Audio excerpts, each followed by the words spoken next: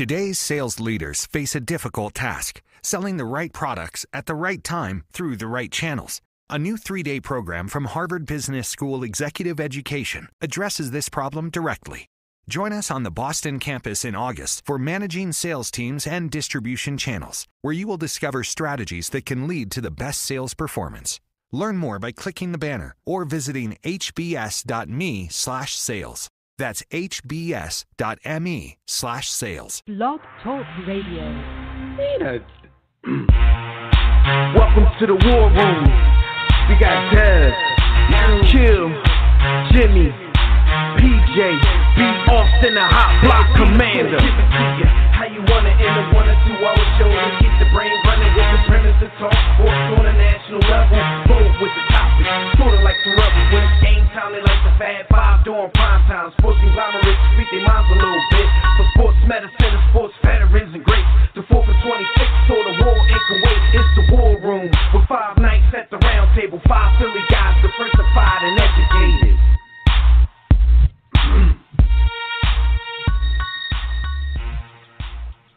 What up, War Room family? You are once again live in the War Room, brought to you by War Room Sports on the War Room Sports Podcast Network. I'm one of your hosts. I'm Dev McMillan, and I'm here with my brother. Got Jimmy the Blueprint in the building. The NBA playoffs are now in round 2. The NFL draft is history. But, of course, the homie Fred Perdue is with us. He's going to join us to critique what happened, at least on paper. You know, nobody's gotten on the field yet, but you know how we do.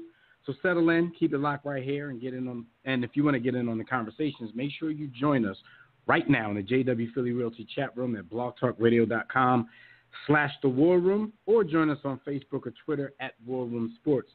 You can also call us directly in about 15 minutes after Fred's segment when we open up the Digital Extreme Tech Hotline. At that time, you can get anything off your chest from the week of sports. That's your time to do it right after Fred's segment. So, look, that number as usual, 323-410-0012. One last thing before we get things popping, make sure that during the week when we're not live on the air, you check out archive episodes of our show at warroomsports.com, the War Room Sports mobile app, iTunes, TuneIn, Stitcher, Google Home, wherever you listen to podcasts, we're most likely there. What up, fellas? Hey, Jimmy and Fred, you know, I got to let y'all know, this War Room Sports lifestyle is a choice. Always remember that. Yes, sir. Yes, sir. Already know it's about free thought.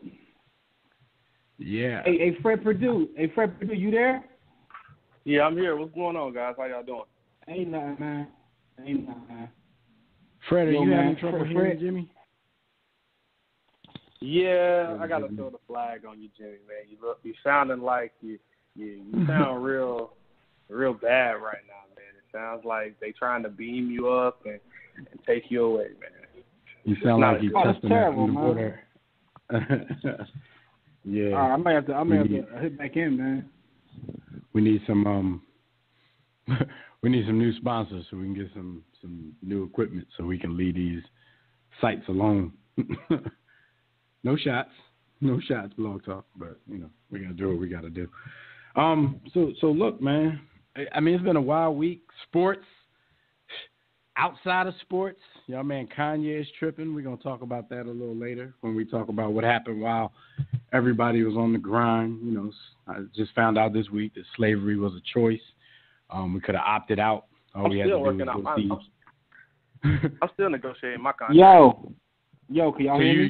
you've been talking to human resources, trying to Hey, man, get your opt out. I'm trying to get that I'm trying to get that player option, bro. I'm trying to get that player option. Yeah. So Yo, do that sound any better, or it sound the same? It's a little better. It's just a little muffled compared to usual. It's a little better, man. Before, I it sounded like you were scuba diving while you was doing the show. I take you in the third round, but you working your way up. Yo, it ain't me, yo. It's Blog Talk. Blog Talk is trash. But yo, listen. Yeah. Yo, he take you in the third round, so you made it up to running back status, Jim. I know he disrespected me, man. But let me tell you about this boy Fred Perdue, man. So Fred Perdue. Game 2 of the Cavs and Raptors while we're on the air because tip-off happens in just a few seconds from now. My bad, Jim. Go ahead. Yo, my man Fred Perdue didn't like the fact that we clowned him about not wanting the Greek Freak. So as Milwaukee was getting kicked out of the playoffs by Keith Murray and them, Fred gonna hit me talking about, see, he lost. I'm like, yo. Oh, man, he was going to lose at some point. The Bucks weren't going to the finals, dog. I'm like, come on, man. We didn't say that. Come on, Fred. Like, yo, Fred, your Greek Freak slander is terrible, man. I mean, I don't know what's worse, you slandering Greek Freak or Teddy Bridgewater. Never mind. I'm going to leave it alone. The light up man. Or Jay Cutler. Never mind. I'm just going to be quiet, man. Yo, I can make a few mistakes. Fred, like, look, man, players fuck up. I can take a couple JR threes. I can take a couple bad JR threes, man. Give me a break. It's all good, though. I'm telling you, man. When Greek Freak end up in Miami, you're gonna be happy. No, definitely not. You're gonna change his name to Beach Freak. You're gonna be down there. Y'all gonna be loving it. All right, so look, man, let's get into these hot topics because the hottest topic that we're going to talk about is the NFL draft recap. You know, Fred is going to do his thing. You know how we feel here about people, you know, recapping drafts right after they happen. You know, nobody gets to play. So we really don't know who made what, but we can always look, see who did what on paper. We're going to talk about some perceived winners and losers from the draft. So basically winners and Cleveland. Should be the segment because that's what it is every year, winners in Cleveland. And then we're going to get Fred's opinion on some way too early top 5 picks for next year's draft. So before we do that, let me pay this bill real quick. Hot Topics are brought to you by MyBookie. What up out there, family? Let's talk turkey for a minute and how much of it you can win. Betting on sports contests at MyBookie. NBA and NHL playoffs are here, so if you haven't checked them out yet, it's a great time to do that. Lay down some money on the biggest games in sports. Join us and loads of other online players investing at mybookie.ag. That's mybookie.ag. If you're tired of getting a runaround when it's time for a payout, we urge you to join MyBookie. No hassle. You win. They pay fast without any of that crazy stuff. You're wasting your time betting anywhere else. They even have in-game live betting that to this day we still don't understand. But you can place bets after tip-off, kickoff, face-off, whatever you're watching. Join now, and MyBookie will match your first deposit with a 50% bonus. Just use the promo code WARROOM, all caps, to activate this offer. Visit mybookie.ag today. Play, win, and get paid, period. All right, so we're going to get into this draft talk. So, Fred, it was an interesting few days. I mean, you know, even though we do the NFL show that's been on hiatus for a while from the network. I've never been like a huge NFL draft dude. Like I really can't sit around a whole weekend stuck in front of the TV watching, 2-minute highlights and names and scrolls and tickers and all that kind of stuff. But I understand this is your wheelhouse, so I'm pretty sure I know what you did all last weekend. Give us some winners and losers from this past weekend's draft. And then, anything that we want to add or maybe ask, we'll just throw it in there as you go. Well, for me, when you talk about winners, we'll start very easy. These New England Patriots, every time you find a way. And I know you're going to kill me for it. You're going to kill me for this it. Guy. But Fred, you can at least try to disguise it sometimes and start with somebody else. But no, go ahead. Just hear me out. Every time the dynasty keeps saying, everyone keeps saying the dynasty's over and things are going to change. Bill Belichick finds a way to pick a player you've never heard of or you don't expect to make this team, and again he attacks needs, not wants. Needs. Offensive line was a need. We here at War Room Sports, what do we say? Fat people win championships, right? Well, you have a glaring need at left tackle, you got a glaring need at right tackle, and you got a need at guard. So you go get Isaiah Wynn from Georgia. He fits all 3 spots. left tackle, right tackle, or guard. Undersized tackle at that, but nonetheless. And then you were going to attack, and I didn't like the move. And as much as I talk about running back, I didn't necessarily like the move. They went out and attacked the running back position to replace Dion Lewis with a familiar face in Sony Michel. He fits the position for them, their needs. Fine with me. They attacked other positions like corner. They needed with Malcolm Butler moving on to the Tennessee Titans. They needed to attack that. They actually went out and got an atypical player in Braxton Berrios and at pick 210, a slot receiver, white guy. We all know how that works. So we'll see another stud slot receiver in 3 years once he develops. They really do get the same kind of players, man. It's like their third white slot receiver. But they're going to turn whether it's Amendola, whether it's Edelman, whether it's Welker. I mean, there was no – it's bad when you say Bill Belichick was at the University of Miami's pro day and you knew why he was there. He wasn't there for Chad Thomas or he wasn't there for any D. Delaney or any of the players at Miami that played any other position but wide receiver because they went and got Braxton Berrios. They knew what they were going for.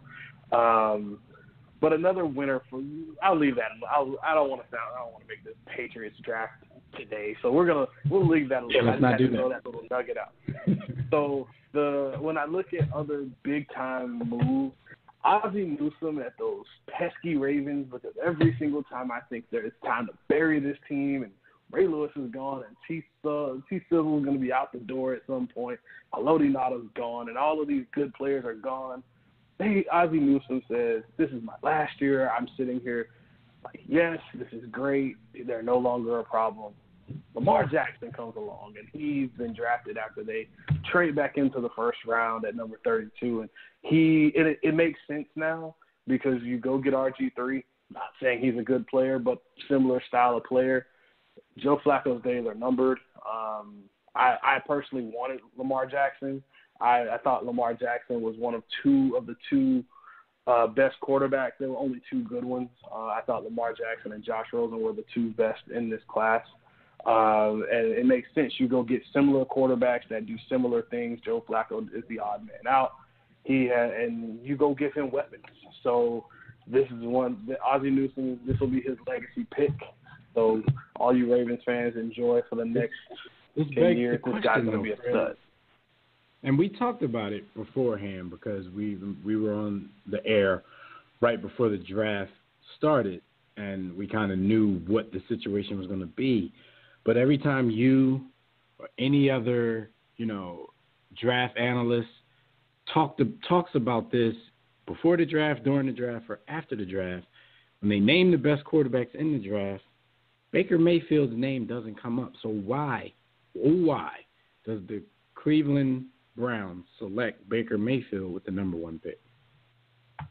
And that leads me to my losers because and I'm glad you segued into that. Good segue into the losers. The Cleveland Browns found every single way we think, trust the process. We'll take your Philadelphia 76ers mantra and say, these guys are going to trust the process. They get all these draft picks. They pass on quarterback year after year. And you say, these guys are going to get it right this time. They're going to get 2 top 5 picks. This is unheard of. And then you go take an undersized, not athletic. He doesn't get out the pocket. He's not Russell Wilson. He's not really Drew Brees. He's his own guy. They believe in analytics. Sound like, believing in analytics, trusting the process, sound familiar to you? Yeah. They select Baker Mayfield, who doesn't do it for me. He doesn't have a strong arm. He's a big-time personality off the field. He's not a great quarterback. And yet you have a coach like Hugh Jackson who he already had Johnny Manziel, and then you're going to go get him a lesser version of him. And then on top of that, you say, we got an opportunity after the Giants take a running back. Good job, guys. You're next. And then the Jets who take a quarterback in Sam Darnold. Good job, guys. You made a good pick. We're back to the Browns. they have an opportunity to take the best pass rusher, because the job of an NFL team and NFL coach is to have a quarterback and go get after the other team's quarterback. You go take a corner. You go take an undersized man-to-man feisty corner, but a guy that may not fit here. We've done this already. Johnny Manziel, Justin Gilbert, we've done this already. You had Bradley Chubb sitting right there in front of you to just take him, and you don't. What are you doing, Cleveland? What are you doing? Yeah, I mean, it's just weird, man. I mean, both of the picks, like, people are just dumbfounded because, like you said before, like, you just think at some point that the Cleveland Browns are going to get it right. And at this point, nobody really thinks that the Cleveland Browns got the situation correct. I see we have callers on the line. Callers, I hope you guys can still hear us, because actually the live broadcast has just dropped, so I think everybody's going to have to hear this broadcast on the replay. So we're just going to keep going, even though it stopped. So just bear with us, callers, because we're still going to get to you guys if you're there. But I guess the other callers probably won't call in, because when they tune into the station, they're not going to hear anything happening live. But anyway, we're going to just keep on plugging along. We just got to push the replay real hard later on. So Cleveland basically pulls a Cleveland, and we'll see. I mean, maybe this one will be the one, like, where everybody's like, we can't believe they did it again. Maybe this one will be the one that works out for the franchise, hopefully. But I just think they've always been in the business of overanalyzing and outthinking themselves when they have, the picks to make a difference right there in front of them. I just don't understand it. But I don't understand it either. And quite honestly, when I look at a dysfunctional franchise like this, you go out and go get a John Dorsey to be your savior. And you had a good enough time. You had roughly 4 months to figure this out, and you still botch it. Good job. I mean, if you're a Browns fan, we're taking applications over here at the Evil Empire. We'll make you feel good about yourself. We're giving out applications from worst to first. Come on. Yeah. One time only. Crazy stuff. Well, some of the highlights. Let me just read off some of the highlights of the draft. Of course, Baker Mayfield was a surprise, number 1 overall pick. Not surprised like when they said the name, because, the number 1 pick, no matter who it is, it's always going to leak 24 hours or so before the draft. Josh Allen still went number 7, despite the racist tweets that resurfaced. Living in today's society, you're not quite sure about that. The boatload of picks that the Bills gave up for him. I mean, plus you give up your left tackle, you give up 3 extra picks, and you get a quarterback that wasn't all that great. What are you doing, Buffalo? Right. What else happened? Shaquem Griffin is going to play with his brother Shaquille in Seattle. He gets picked. Great story there. We all know that story. Ryan Shazier walked out with his fiance to announce the Steelers' first pick, and we also have some Ryan Shazier Pittsburgh Steelers news that we're going to talk about in a little while. Lamar Jackson, of course, like Fred said, going to the Ravens. I guess we could say Flacco's time there is numbered. Maybe, he sits behind them for a year or two, but I think, you pick them where you picked them. I think they're going to be pretty much ready to move on at some point. So, a lot of stuff happened. Of course, Saquon Barkley did end up going number 2 to the New York Giants. That might have been the biggest player and pick debate that happened in the weeks and maybe even the months leading up to the NFL draft. So, a lot of things happen, Flo, and you have your winners and losers. I want to ask you about this one thing, since you got to talk about your Patriots.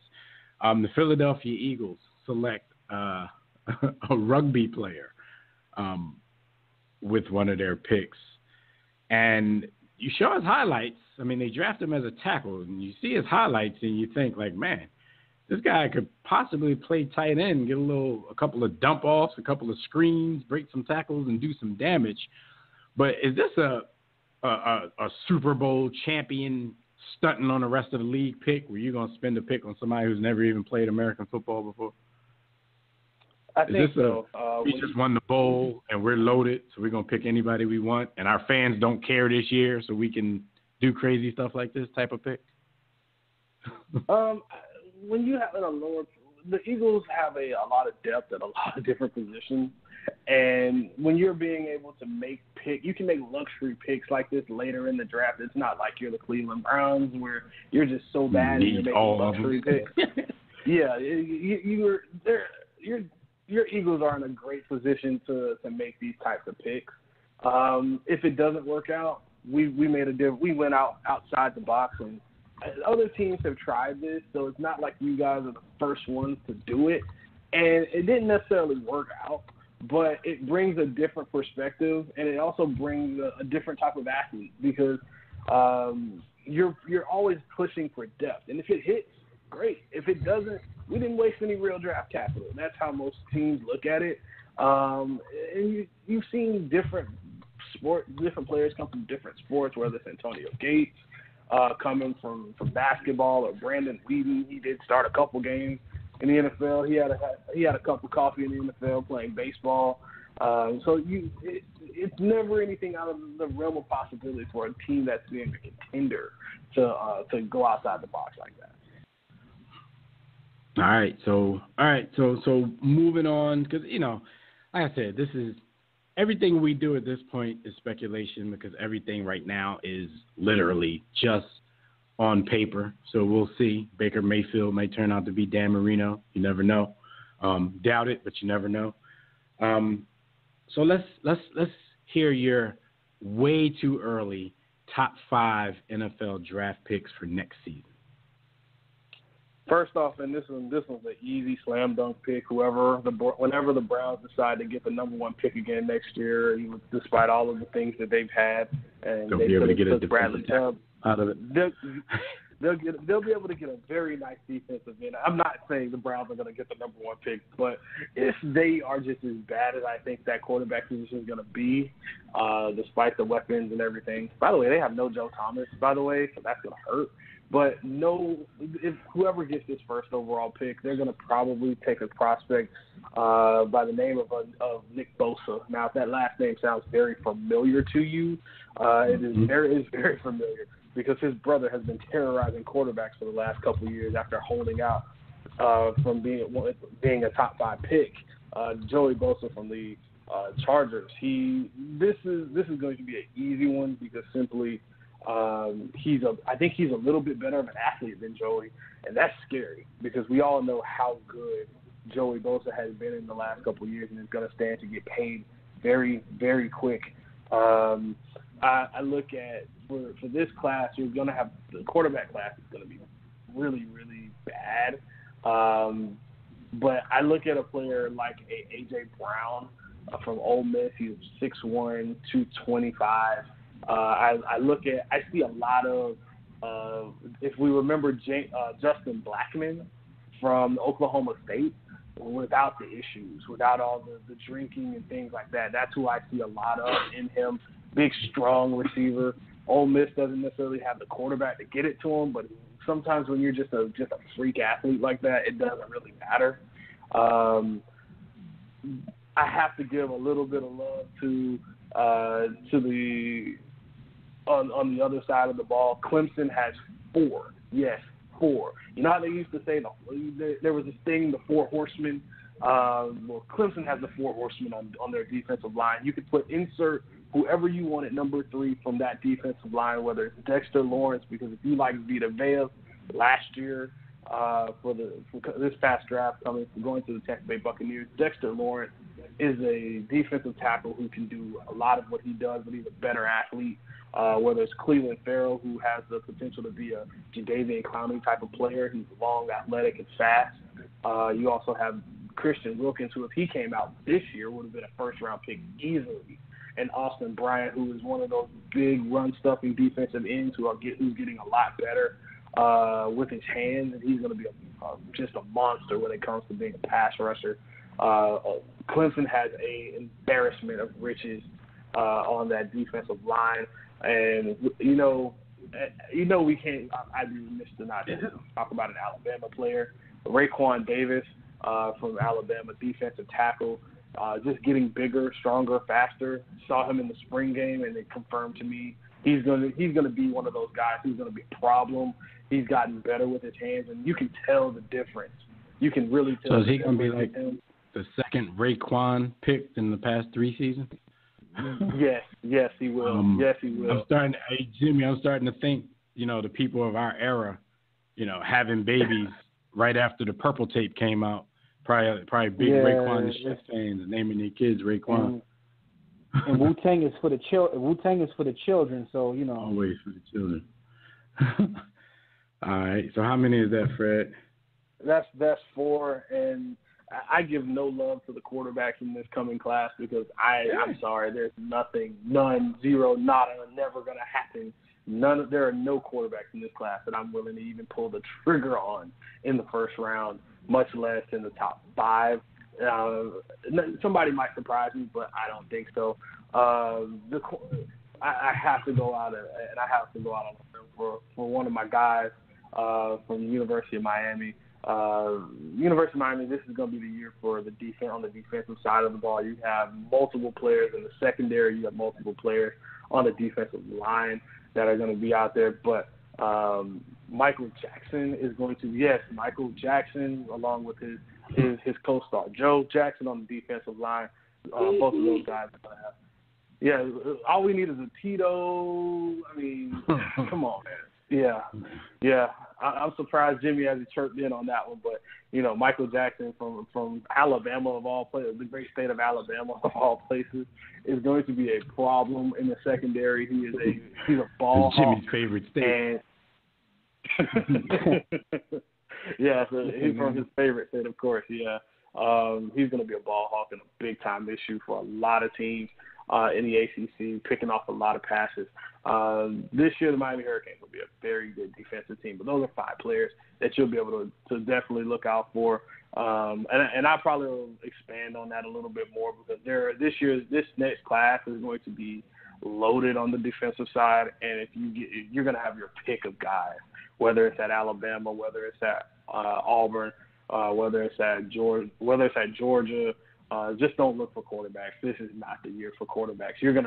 This coming quarterback class reminds me of the year when Christian Ponder came out with Jake Locker. It's going to be ugly, real bad. Right. So basically, considering next year, if you needed this was Cleveland's if you needed a quarterback, chance you should have went one last year. Yeah, they bought their opportunity. They could have just made the right choice, but they decided to go with a quarterback who likes to grab his crotch at other men. So we'll see, though. In Baker, we trust. Or they trust. I don't. I can't wait till he throws about 5 picks and they pull the plug on the process within the first probably 8 games. All right, so there you have it. NFL draft recap with Fred Perdue and his way too early top 5 picks for next year. Fred, as usual, man, thanks for your time. We're gonna get this NFL thing back up and popping, man. I promise you. One of these days. But we'll wrap to you next week, all right? All right, guys. Thanks for having me on. All right, all right, Fred. Take it easy. Fred Perdue, everybody. And yeah, I'm gonna have to throw out some stuff on social media. I'm gonna go to the Facebook page and let people know they can listen in on the phone. Okay. I saw Tobias was on the line. I was about to let him on, but I don't see him anymore. So I don't know if he gave up because he couldn't hear or what. But I damn sure hope we don't record for the next 2 hours and then this joint tell us that it didn't get it. But this would actually be my bad. I think I put the wrong information in. Yeah. I mean, you're able to call in, like, whether it's recording, I don't know, but you can still call in. I know because I am. But right, because I did test from a phone, and it's I can still hear us. So anyway, maybe Master got Tobias, and that's what really happened. So Yeah. So if anybody, we'll throw the message on there. So because I'm about to make an announcement, but I don't think it matters if nobody's listening on the phone right now. Yes, sir. Anyway, though, instead of being pressed to do the two, what we'll do, Jim, we'll fly through our topics and then we'll get off just in case this drink was gonna kick us off anyway. All right. So this is true. Stat of the week.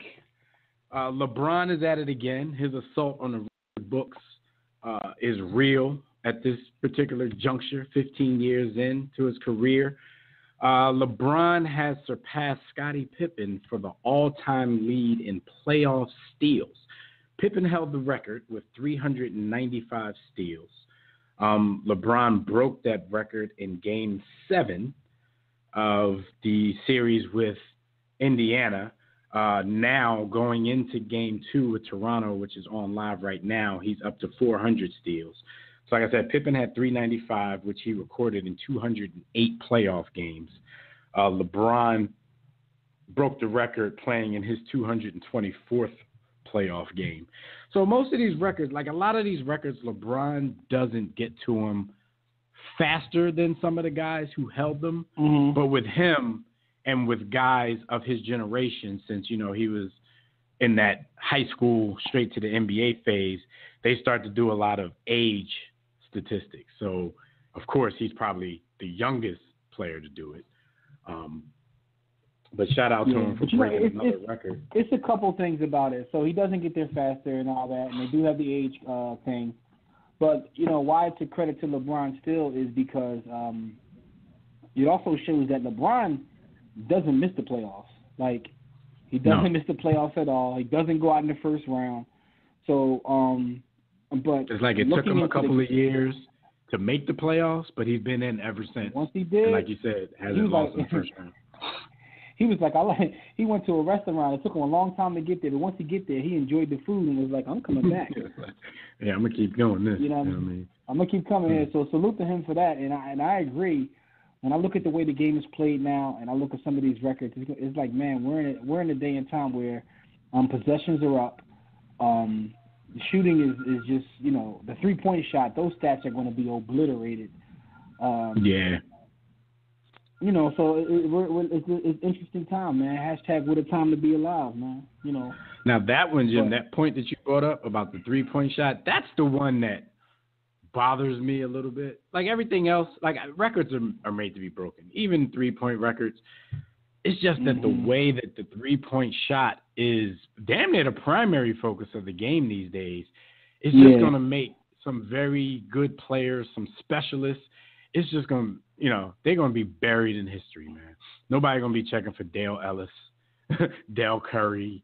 Like I said, Reggie's lucky enough to have been more than a 3-point shooter, so you're never going to forget about Reggie Miller. But, Craig Hodges, the league wants you to forget about him anyway. So if Steve Kerr wasn't on the bench of one of the greatest runs in NBA history, he would be forgotten as a player.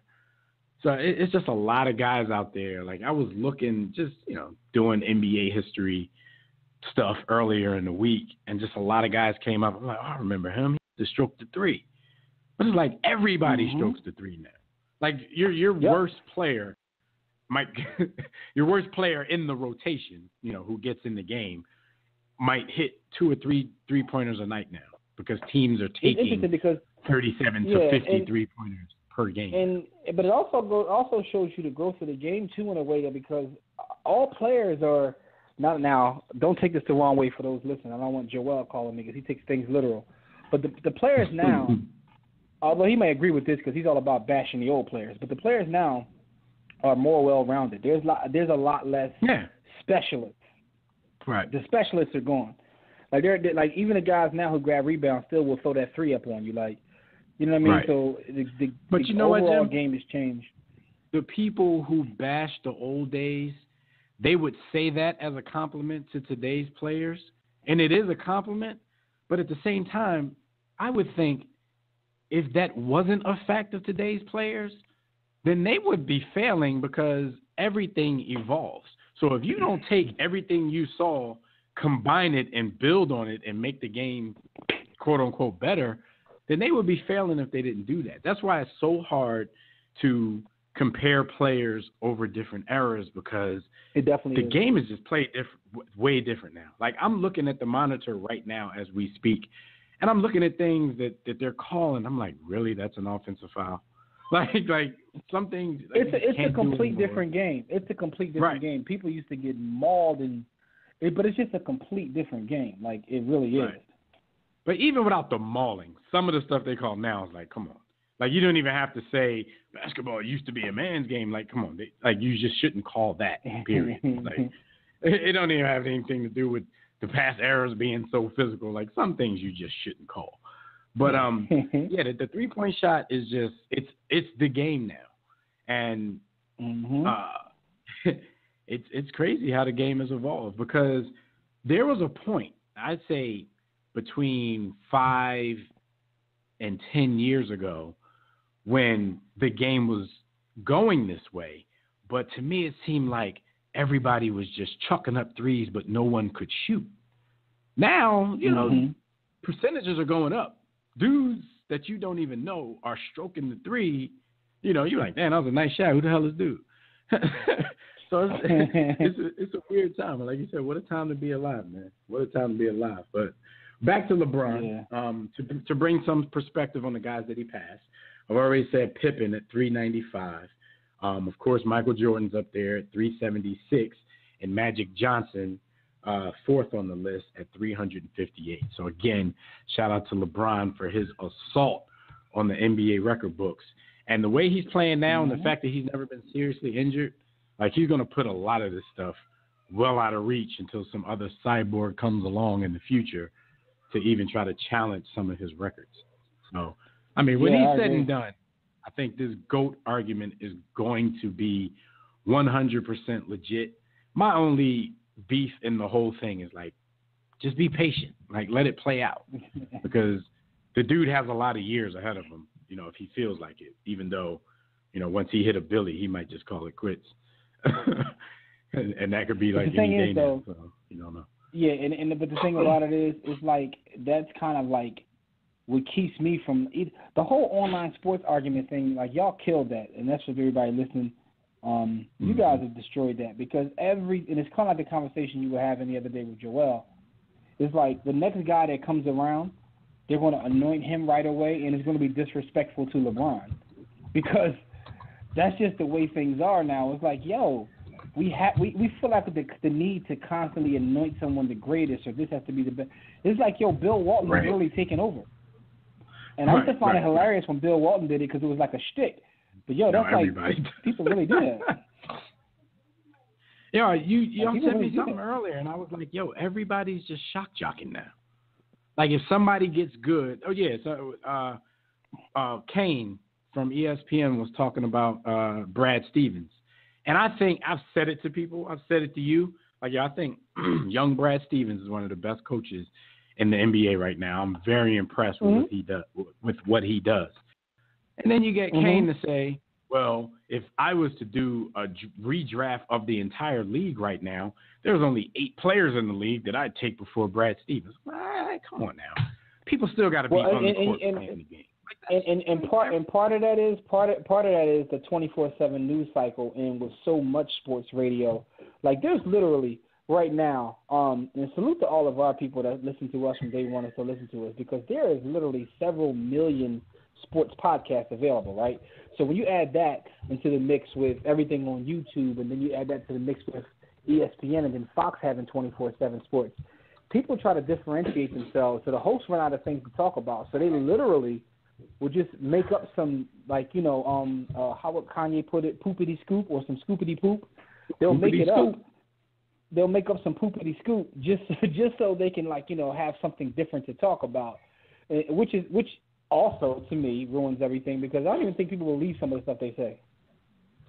Nah, they don't. And, you know, especially shows when you have a two-man team going back and forth. Like, I've always been of the opinion that these dudes just say stuff.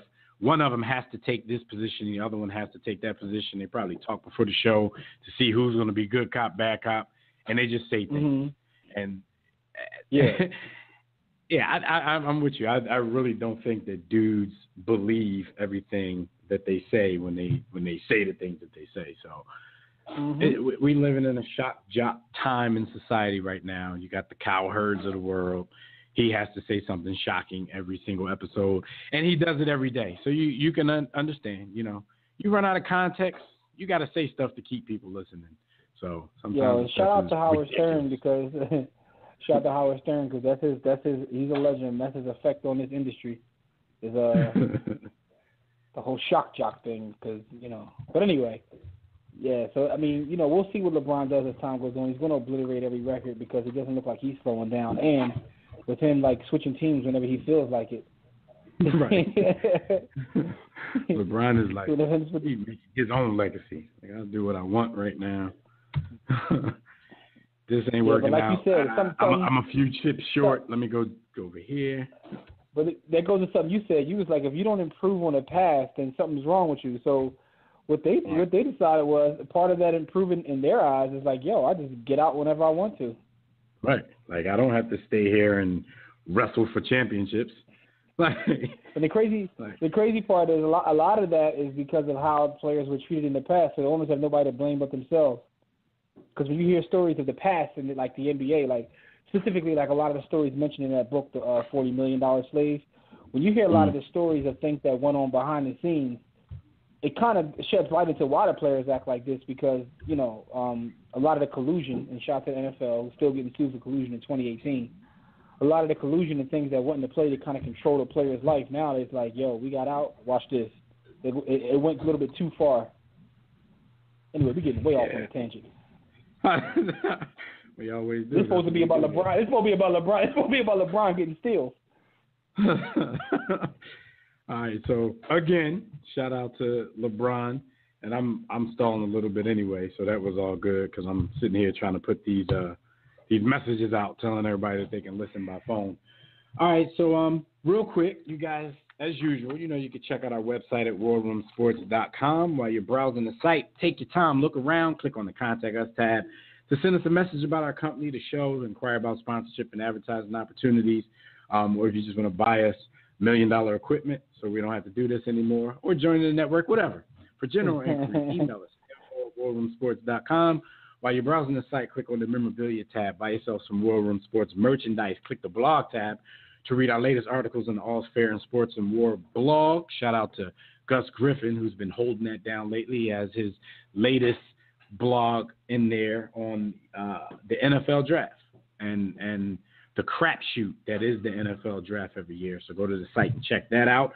You can also click the respective icons and tabs to follow all our social media platforms, to subscribe to our iTunes podcast or watch our webcast at War Room Sports TV, and to download our free War Room Sports mobile app on Android or iOS to get everything I just mentioned on the go. Join the JW Philly Realty chat room right now during the show. As a matter of fact, you might not be able to do this, but you can try. blogtalkradio.com/the War Room to enter the chat room. Sign up for a free profile on Blog Talk Radio. If you don't want to create an account, you don't have to. You can sign into your Facebook and Twitter accounts. And while you're at it, make sure you click follow, because that'll get you updates and reminders about the show every week. We'll be taking questions, reading posts from Facebook, Twitter, chat room, War Room Sports Game Time group on the GroupMe app, all of that during the show. If you want to call in and speak with us, hopefully you're already on the line from our messages. The Digital Extreme Technologies hotline is 323-410-0012. Press 1 when prompted. If you're already listening from your phone, just press 1 if you want to holler at us. So we're going to talk a little bit about what happened this week while you good folks were on that grind, out there in the world, hustling, grinding, doing whatever you do to support yourself and your family. We salute that. This is what happened during that time. And while you're on the grind, it's brought to you by Sports to Book. You guys tired of reading the same old sports books with the same lists, rankings, imaginary starting lineups, all that BS? Well, be sure to pick up your copy of Sports. Smart people only read the sports. It's a mixture of sports, hip-hop culture, and a comedic aspect that you will definitely love. So just go to sportstobook.com, or you can get your copy from The Hub, warroomsports.com, wherever you get it from. Just make sure you don't miss the movement. All right, man, this is close to home, Jim. A football coach, and this coach is at Camden Catholic, basically East Philadelphia, right across the bridge in Camden, New Jersey. He claims he's being fired for having too many black players on the football team. Again, yes, this is 2018 that you guys are listening to this. You're not gathered around the radio in 1946 listening to your favorite programming before televisions were invented. The coach is a white guy. His name is Nick Strong. He's a football coach, a golf coach, and I believe a history teacher at Camden Catholic. So he basically has been asked to resign from his position. His contract isn't even going to be picked up for being a teacher in the school next year. So he's come out to the media and said basically, and this is a quote from him, from day one, the administration told me they did not approve of the ratio of black to white students. Then he said he estimated the topic of race came up 10 to 20 times with the president of the school. He said, when I'd have a list of potential freshmen, the first question I'd be asked is if they were white or black. I was confused about why the question was, how can we get more white players in the program or on the field? The school has come out and said it's absolutely preposterous, the claims that he's making. Everything will, in fact, be investigated, but they claim that they stick by the fact that the school has never had any issues with racism, and this is totally preposterous. Now, we have somebody close to the program because one of our War Room Sports generals, one of the co-founders of War Room Sports, Doc Bayon, he didn't go to Camden Catholic, but he did go to Camden, the public high school, and played basketball and football there. And he said even since back then, and in our time, back in the early to mid-'90s, Camden Catholic has always had this type of reputation. So I'm not really well-versed on that. I don't know if you are, Jimmy, but what are your thoughts on this situation? Man, it's funny because it's one of those things where it's funny because this is 2018, and shout out to those listening in 2058. This was still going on in 2018. Right now, everybody's probably mixed. If you listen to this in 2048, you know what I mean. All y'all look like Tony Parker and Drake. But back in 2018, this was still going on, and it's crazy because on one hand, it's like I have so many emotions when I hear the story because, first of all, why your black kids going to that Catholic school anyway? But that's either here nor there. Let's just say he's telling the truth. If he's telling the truth, after everything we know about Catholic priests, if he's telling the truth, you're really not being an honorable dude anyway. Because why are you just saying it now when they canned your ass? Like if you felt some type of way about it. Oh my God, great point. Say something when it's happening, B. Like you wait till you get canned. You know what I'm saying? You know what I mean? You. So my thing is, you're not really a hero if that's the angle you trying to play. Because if you was a hero, you'd have been came out and got you, said what you had to say. So you was okay with them questioning it until they got rid of you. Yeah, all right. Into the school, I hope every black player like me. But I've been clocking this story for like a week, and I did not want to think about that aspect of the situation. That was a great point. Yeah. So I mean, if they did it 10 to 20 times throughout the years, not saying something about it, you're basically just worried about, them stopping your potential to make a living at this particular moment because you damn sure didn't care. Pretty much. The last 10 or 20 times they said something to you about it. Yeah, so even if it is true, you co-signed it until your job was at stake. So come on, cuz. And right. This is another reason I'll add to the list of why places like Ivy Leaf, which is near and dear to us, are so needed in 2018. We need institutions of our own, so we don't even have to worry about this. You don't want us to play for you, cool. We'll play against you and then kill you. That's not literal. We definitely need Ivy Leafs to teach our kids, so 30 years later, our kids can go with the administrators from school. Shout out to the homie. But anyway, no, that's a great point. I mean, obviously, they still didn't like his ratio, so he still did something, as far as getting more black kids than they would like. But yeah, you're damn sure not a hero if you wait to speak on this, years later when they finally asked him to resign. So shout out to the first fact that he even got these kids, but that all of that was in an attempt to win. You know, his high school record was on the line as well. So yeah, he's not really a hero. Jimmy took one sentence for me to change my whole outlook on this bull. he corny. Forget this dude. Let's move on. All right, so the Steelers, and we talked about it earlier. Ryan Shazier walked, mind you, he walked out onto the stage with his fiance, and you guys out there know how big that is if you understand the scope of his injury. One of those injuries where you're not sure that you'll ever walk again. He walked out onto the stage with his fiance to introduce the Steelers' first pick. The Steelers have basically just hooked him up with some good faith act, and they converted his $8.26 million base salary for next year into a signing bonus, which means he gets that money now up front. And we, like I said, not knowing if he's ever going to play again.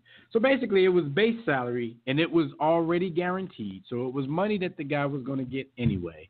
But it was kind of, you know, even if he wasn't playing, I assume that was going to be, you know, weekly checks or however they get paid in the NFL. Yeah. Like he, you know, if he was playing, he would have got it in checks, but they're giving it to him all up front.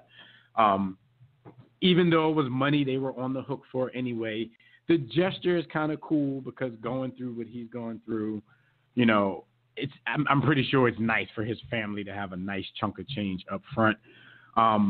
Again, kind of like the story that we just said, like, it's not as heroic as it seems on the surface. But shout out to the Steelers for doing it anyway. Yo, shout out to Jim Ricalto, because as soon as I saw the story, I thought about him, and I was like, oh God, he's gonna find another. This just adds to the list of the reasons why he gives the whole franchise Blumpkin. But salute to him.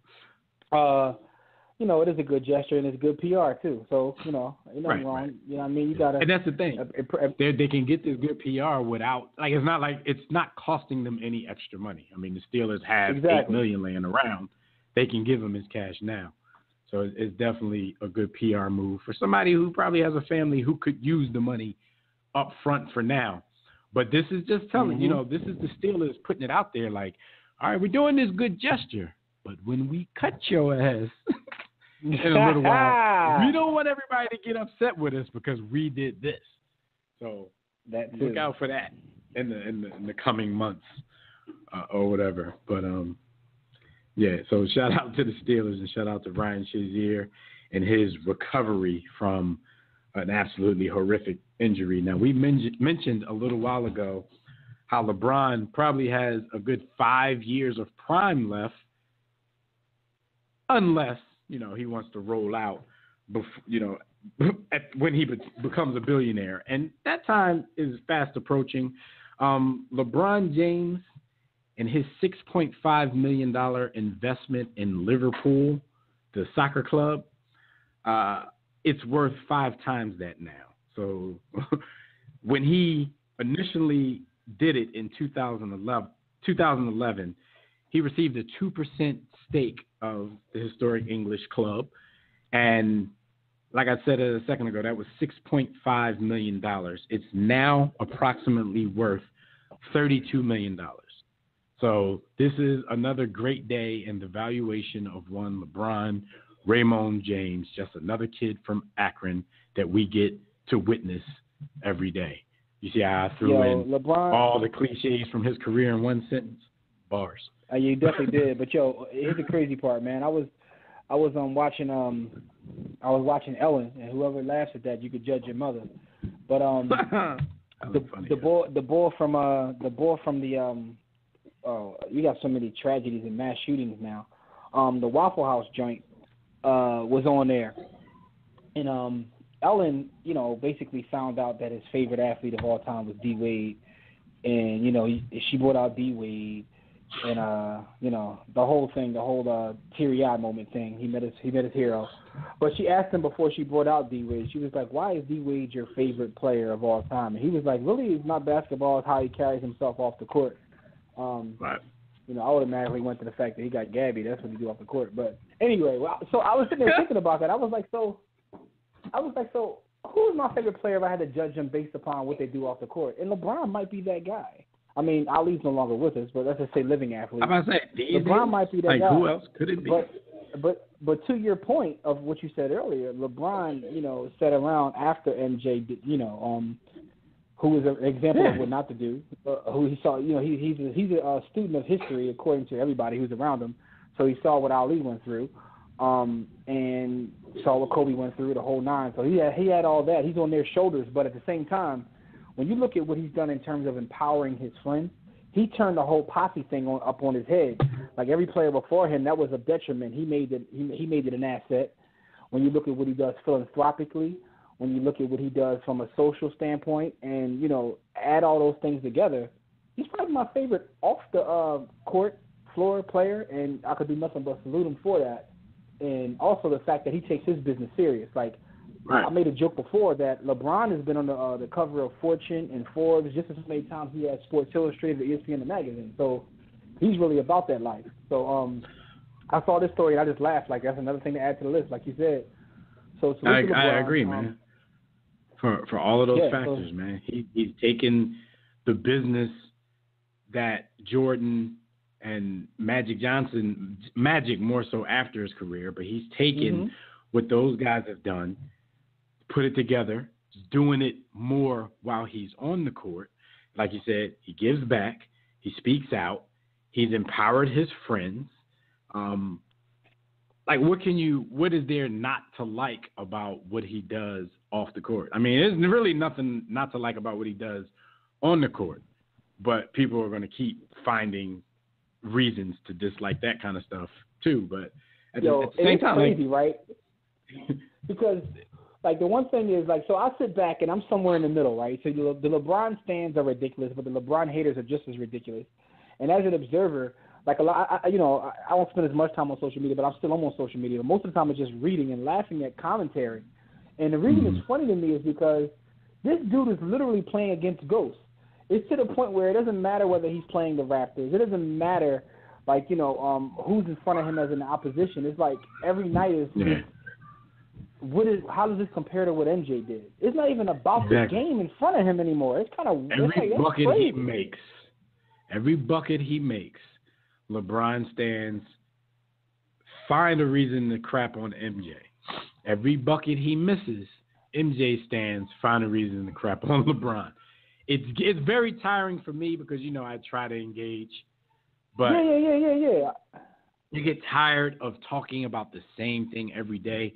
And I've asked several friends of ours lately in conversations, like, yo, can we celebrate something LeBron did without crapping on MJ or Kobe? Because those are always the targets. There's always MJ or Kobe. And then the same thing, like if LeBron does something wrong, like can you guys not just jump out of your hole and say Mike would have never done that, Kobe would have never done that? Like it gets tiring. And the fact that a lot of Michael Jordan stans say things like LeBron is nowhere near Mike, he'll never be Mike. The fact that you have to do that every time LeBron makes a game-winning shot or does something good shows that you're threatened. It shows that you really do think he's close if you really don't think. It shows that there's something that you're never going to admit that you may know in your mind. So, don't sit here and tell me he's nowhere near him, but you bring Mike up every time LeBron. Yeah, when Durant makes a bucket, it's never that argument. Like it just isn't, and that's no shot Durant. I'm just saying, like the fact of the matter is, that's not.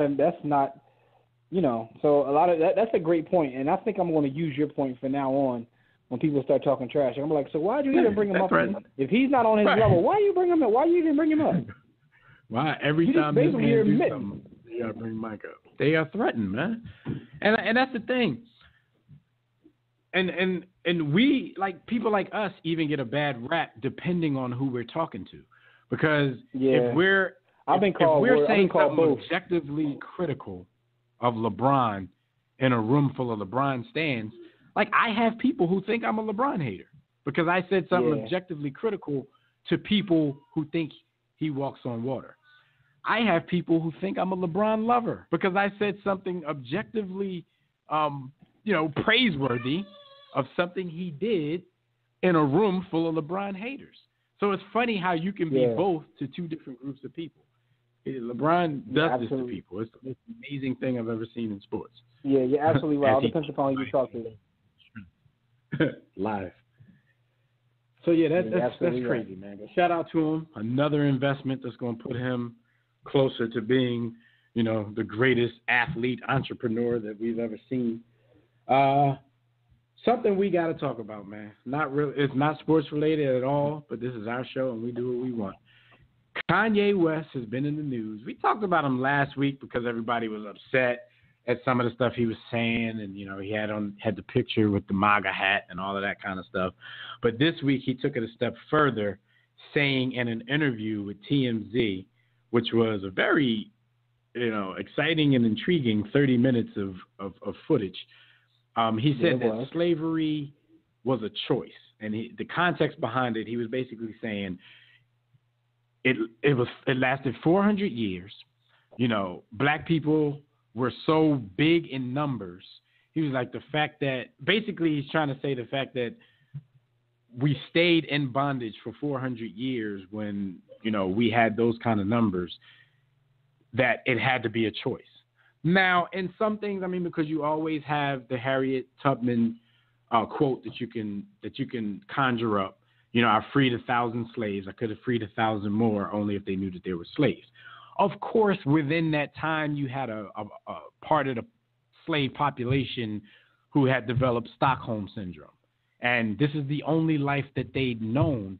So it probably didn't feel so bad to them as it did to the first generation of slaves who were captured, taken from their land, stripped of their religion, stripped of their family. You know what I'm saying? After a while, as the generations go down and you're born into this and this is all you know, then there's a point to be made for that. You know what I'm saying? Because I refuse, I know different stories of slavery. All stories of slavery aren't violence and all of that kind of stuff because, frankly, everybody didn't try to leave, so everybody didn't get beat down on a regular basis. However, it was still slavery. And, we have people that's going against what Kanye said. We got people that's, on his side. Like a lot of people told him this week, you don't realize how powerful your voice is. And that's true because there's a lot of people defending everything Ye has done this week. And I'm sure you probably can agree on this as well. The MAGA hat, whoever he supports politically, like I can care less about any of that. Like, black people, first of all, have to get off this stuff that everybody that's not a Democrat is a coon.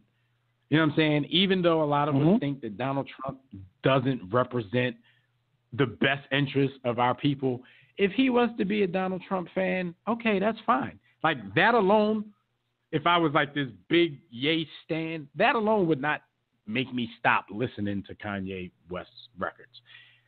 And even the way he looks at the world, like, I can separate Kanye and his music from Kanye and maybe the mental problems that he might have. If he thinks slavery was a choice, if he likes Donald Trump, okay, if his album is a banger, I can separate the two. Like, now, there may be more egregious things that he can do, like pedophilia, shout out to R. Kelly, stuff like that, where, okay, maybe I don't want to separate the artist from the stuff that he does because I got daughters now. I got to look at that kind of stuff. A lot of things you compartmentalize unfairly by your own situation. It's hard to jump out of your own little box. But a lot of this stuff, like, people just not banging with him musically, this is what they claim anymore because of the stuff he said. He said some crazy stuff, but I think we can separate the two. Personally, I'm just glad I don't have a hero complex where as though like his words affect me the way that I've seen it affect other people, because I've seen people literally like in tears, like upset. And part of the reason why is because of what he's like seemingly morphed into.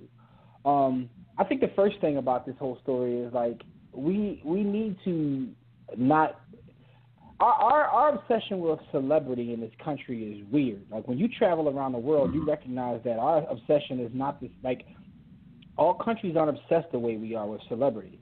They're just not, because there are more important things in life. Now, I'm not sitting there saying that you can't worry about this and that, because I love ratchetness and I love righteousness. Like, I'll sit and read books. Everyone knows I read books, but I also watch Real Housewives of Atlanta and Love and Hip Hop New York. You can judge your mother. So, but the thing is, finished watching Love and Hip Hop right before we got on the air. Shout out to Stevie J and Escalator's Wreck. So my point in saying that is, I like the madness just as much as the rest, but at the same time, I recognize what it is. It doesn't consume my life like I see it doing some people. It's entertainment, and then, I know how to compartmentalize. Let's put it that way. He seems to be really going through something mentally, and the thing that bothers me the most about all of this is, like, when you really listen to him, right, he talks about not reading. He talks about not knowing what's going on, but then he talks about free thought. Like, how is it free thought if you're not even, like, what are you? You're not gathering any information. You're not gathering information. So it's like he's a constant contradiction, and I think that he's an attention freak to the point where it's like in 2018 we always talk about people and their need for attention. Attention is a new drug. So I think that he's willing to say and do anything to get that attention he desires, because he's been the talked about thing on every platform, good, bad, or ugly. I think if everybody, let's just say for argument's sake, everybody band together and say, hey, listen, we're not even going to talk about Kanye. I think he might really murk himself. Right. So it's kind of sad, but it's interesting. But it also reminds me a lot of Michael Jackson, because a lot of times people forget about some of the episodes Michael Jackson had where, like the time he was in Harlem, like dancing on cards with Al Sharpton, which was like mad weird. He had a lot of weird moments like that too, where he would be seemed to be going through something real crazy. But the thing about it is, and there's an excellent book on Michael Jackson called Michael Jackson, Inc., and it talks about Michael Jackson's business savvy and how he was one of the more forward-thinking artists. And a lot of that stuff that Mike seemed to be crazy at the time was all planned. And Mike would say, listen, there's money in people thinking I'm crazy. Like, Michael literally thought that people thinking I'm crazy can make me revenue, and I need this revenue because my monthly bills is high because I want to live with apes and live on a Neverland ranch. So, and that's a great point, because I believe Kanye is there as well. You said, Jim, that in our country, like, we put way too much on our love for celebrities. You know what the biggest part of that is, I think? When people like Kanye come along, people like Michael Jackson come along, anybody, people like Bill Belichick come along, we like to throw around the term genius. We call everybody a genius good at their craft. And people like Kanye, I believe, you know, he hears that, he takes that to heart. Kanye knows that a lot of people in the past who were considered geniuses were quirky, kind of weird. So I think, just like you're saying, Michael Jackson knew that he had to do a certain amount of crazy for revenue. I think Kanye is there. He's like, yeah, well, they're going to call me a genius, and I'm going to act like the perceived notion of what a genius is. You know what I'm saying? I'm going to be weird. You know, I'm going to be abstract. I'm going to say all kinds of things and dress a certain way and look a certain way. So I think that really gets to him. The fact that people call him a genius because, you know, he's nice with an 808 machine. I personally... And he's also somebody that's obsessed with his legacy. He's one of the only artists that constantly talks about where he ranks in his legacy. And he's compared himself to the leaders in every industry. Pretty much. Anybody white. But Jobs, and all white people. Jobs, Walt Disney. Everybody. Speaking of that, Jim, did you notice during that TMZ interview, he kind of shut the black dude down and said, I only want to answer questions from Harvey? Yeah, I did. It's a lot of things that when you put them all together, it makes you wonder, like, is he always wanted to be a white man? Like, when you start, because when you go on rants like this, and it kind of like makes you rethink everything. But it also is interesting to me is it also shows how much social capital he's built up with our community, because some of the stuff that he's saying, if anybody, let's just say for argument's sake, the legend Bow Wow said some of this stuff, and he actually tweeted about this. Bow Wow said, if I said this, it would have killed me already. Like, but that shows you the kind of social capital that he's already built up. He got so much in the bank right now that it's taken a long time for us to dismiss him. And we have this whole thing with everybody having an opinion online now. There's this whole movement of people who just want to be contrarians for the sake of being contrarians. So what I recognize about it's funny because, like, I spend so much time online over the last decade, like on every social media site there is I've used. and I'm kind of like taking a step back now, and it's because everybody's on there. And it's to the point now. We had a family event. I was at a family event this past week.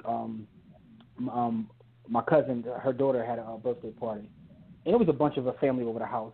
And people are sitting around talking about, did you see what such and such posted here? Like, people are sitting around talking about online That's the news. Right. It's not. Yo, and it's not even, did you see this weird on the news? Did you see somebody posted? Yeah, it was so weird for me. But what I've like come to understand is like, yo, at one part of it is real, a part of it isn't real, because so many people just like to engage to the point where I don't even like. It's hard to argue online anymore because I don't even know if people believe what they're saying. Like, I legit believe that half of the people don't believe what they're saying, but the fact of the matter is most people are lonely and have low self-esteem, so they have the need for the constant like, you know, friction or debate or argument, which is cool. But I understand that because it's funny because and shout out to our brother Lamont, who literally like just disappeared off everything. I'm still more active than he is. But me and him had a conversation about this, and he was like, yo, he'd be like ready to like pull up on somebody, and a lot of that started with Trump. So when Trump was elected, a lot of the MAGA people, he would like try to go back and forth and have logical debates with him, and it would like bother him to the point where he was making himself sick. So he's like, yo, I'm just gonna get off because I'm ready to pull up at people's jobs and, you know, all that kind of stuff. And I'm like, yo, what I recognize is it's not even real. People don't even believe what they're saying. You know what I'm saying? So, and that's what's interesting about. So now even our celebrities are just out there talking for the attention. And I don't even know if he believes how that stuff he's saying, but even if he does, everybody who's talked to him says it doesn't seem to be coming from like a nasty place, but he's really clueless. Right. It's like, come from an uninformed place. Yo, and my he man feels moved to the Calabasas need, and fell off the earth. Right. And when you have a project coming out, you say to yourself, well, it's time for me to get back to social media and create a buzz. So let me get on here, say something crazy. Now the whole world is talking about Kanye and his album. You know what I'm saying? Whether or not, you know, whether he's saying scoopity poop or not, is going to be the most popular thing in the world. And I've seen people defend the scoopity poop. But what I find interesting though in all this, is that he's built up a buzz, no doubt. I mean, it's to the point where, like our brother Akil was saying, they're talking about him. Akil right now is overseas. You know, putting in his work to him for the work he's doing overseas. Talking about this man on Al Jazeera. They're talking about Kanye on TV in Kuwait, and you know it's crazy. But my thing is, your album comes out a month from now. Are you going to like move the release date up? Because how do you sustain it? Right. How do you sustain this buzz? Because like well, you see how quickly he puts out songs. He and T.I. did a song. He put that out in less than 24 hours. Yeah. So he might be on his move up joint right now. Yeah, he might have to move that up. Like, but it's funny because his behavior is so erratic. I was telling you guys yesterday, like, someone put me down, like, yo, go on his Twitter. This boy is just out here like tweeting pictures of sea turtles all day. Like, yo, because he got to stay in the public eye until he gets his album out. But look, Jim, like, that's probably why he did it. Yeah. Even with the, like you said, there's people out there defending the Scoopity Poop song, right? But that's the thing. That was his point. Those are the people that he's trying to play out by doing that. Like, he's just the only dude that's cocky enough to say it, even though he didn't directly say it. But how many times have we said that about Jay? We said that about a lot of Jay stands years ago. Like, yo, Jay has gotten to a point with some of y'all where he can get on the track and fart, and y'all will say it's the hottest stuff y'all ever heard. Kanye just went out and said, I'm going to take you, I'm going to do you one further, and I'm going to prove it. I'm going to say scoopity poop on a record, and people are going to defend it. Now, I ain't going to front. The beat was pounding. Yo, when I first heard it, I was like, here we go. Yeah, that was kind of interesting. But scoopity poop, poop, scoopity boop. And then ask T.I. seriously if I should throw in a boop, boop. Yo! He asked him seriously, like, on this part, should I throw in a boop, boop? I was like, man, if you don't get the... Yo. And I ain't gonna front, and like, also, man, that song with him and T.I., I love that jump. Yo, and here's my thing, too, man. Like, sometimes, right, if someone can tell a lie so long that it becomes the truth in their head. So a part of me wonders whether, like, he's been having a shtick with this whole, like, eccentric, crazy thing, that he actually became that.